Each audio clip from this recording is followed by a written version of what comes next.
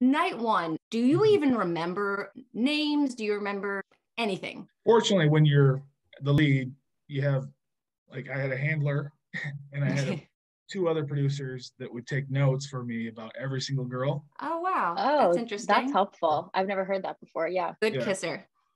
Do they write that stuff? Like, what do they write in the notes? Everything. I mean, their background, their name, their, what the conversation was like. They take notes on the entire conversation, so you That's can. so cool. Yeah, it's like going to, I mean, I was studying, like, after, those intimate, not necessarily intimate, but like those conversations. Every conversation I had with every single girl, they would take notes for me, and then we would go through them after filming was over, and help me process. And I was like, all right, well, you're going to meet so and so. This is what your last conversation was. That's awesome. I've never heard that from a lead before. They might have just had to do that for me because I'm not very bright, so I could be the exception. But yeah.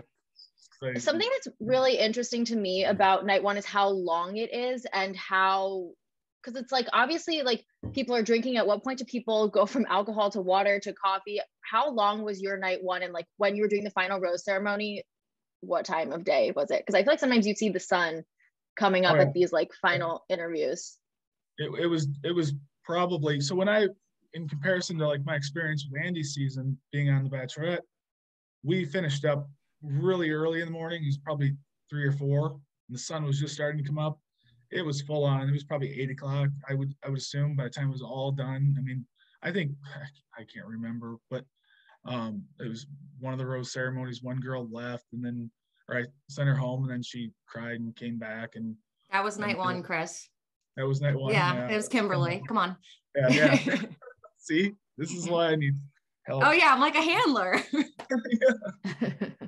But yeah, so that turned into a full on 8, 9 o'clock in the morning.